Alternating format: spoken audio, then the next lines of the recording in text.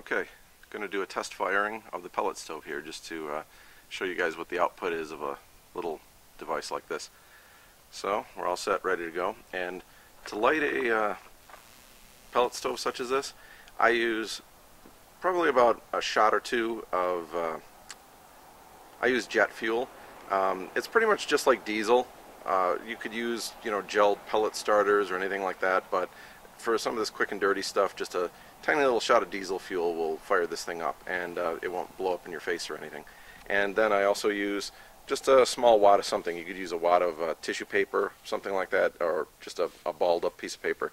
So you pour this inside through the mouth on top of the pellets, let it soak in about a minute, then go ahead and throw in your lit ball of paper. It'll land in there, starts burning, and you wait about another minute or so and switch the fan on. So then the air will pick up and start combusting the pellets and everything. Then you'll get a nice roaring burn going in no time. I've loaded this up with 4 pounds of pellets right now, and we're going to see the electronic control system work this time, so it's going to be totally hands off.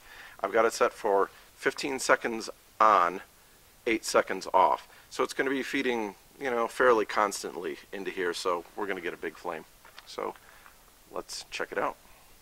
Okay, I tossed it down in there, and the pellets are starting to light up, the ones that are soaked in the diesel fuel, and we'll give it about just only a minute, and then we turn the fan on. Okay, it's been a minute, and the stove switched on, and you'll see it flames up instantly down in here, and there's no smoke. Right now the pellet auger's on, and you can see it pushing pellets.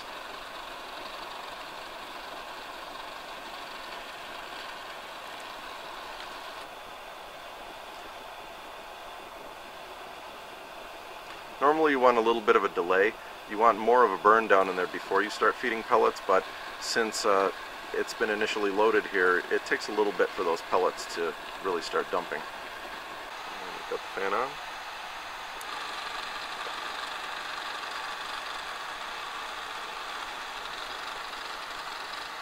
And there's the LED that tells you when the relay is clicking.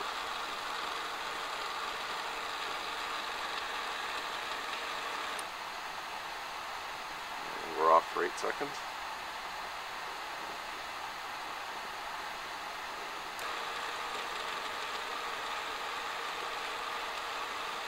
And see, that was about 7 seconds. So sometimes the relay's off a little bit. The controller board here, but it's not enough to cause a problem. It's been about 3 minutes now, and the fire's really starting to take off. It's starting to get that rocket sound. It's been about 5 minutes.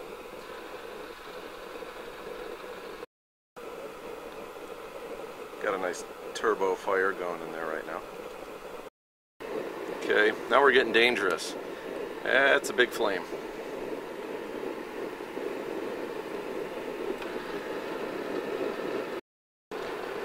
Kind of hard to see, but there's about easily an 8 to 12 inch flame coming out of the front of this thing, and there's also the fire down inside the body of it, so this thing's putting out a good at least 18-inch flame here total. That's a lot of heat. And then a little bit of smoke comes out the hopper because I have the the auger chute is just too short on this thing and real close, and there's no covers or no chimney or anything, so you'll get a little bit of backdraft up through here. But yeah, nice and quiet, puts out a lot of heat, and with this gear motor and timer setup, this thing's real reliable. It's just hands off. And there's no smoke from this thing whatsoever.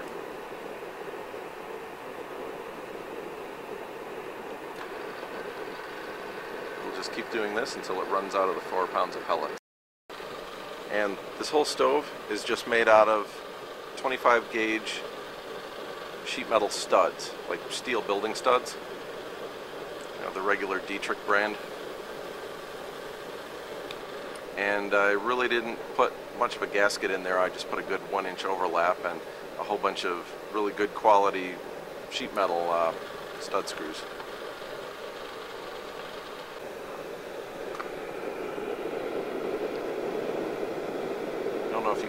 roaring sound.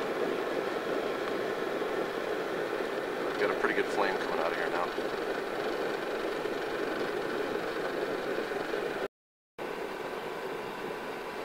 And it'll run this big flame for as long as you want to. You just keep feeding it pellets. You know, until the ash finally chokes up in the bottom of this.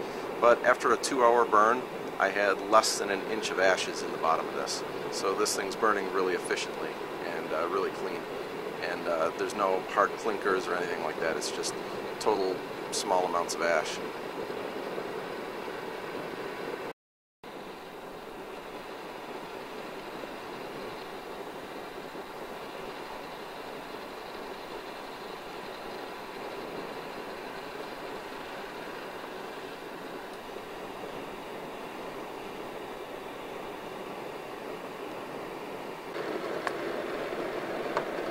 Pretty soon we're going to have a little bit of a hopper fire here, because some of that combustion flame is going to come right back in, seeing that I'm only running a little bit of pellets in here.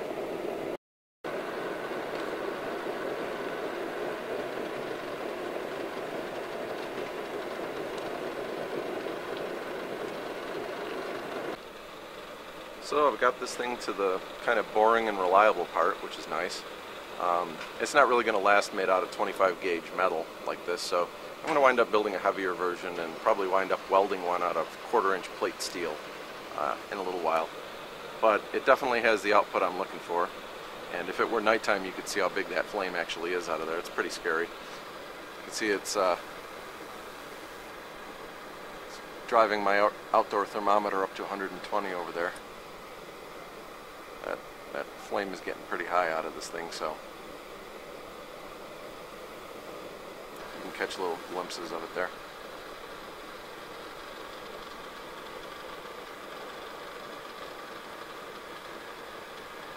It's easily a good 12-inch flame coming out of the front of this.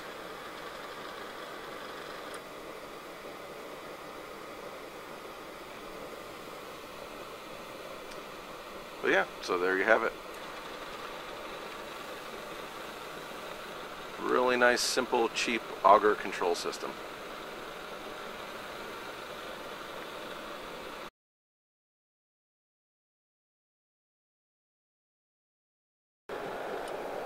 Now, here's what happens when you have your combustion going back into your hopper. Don't breathe that yellowish smoke, kids.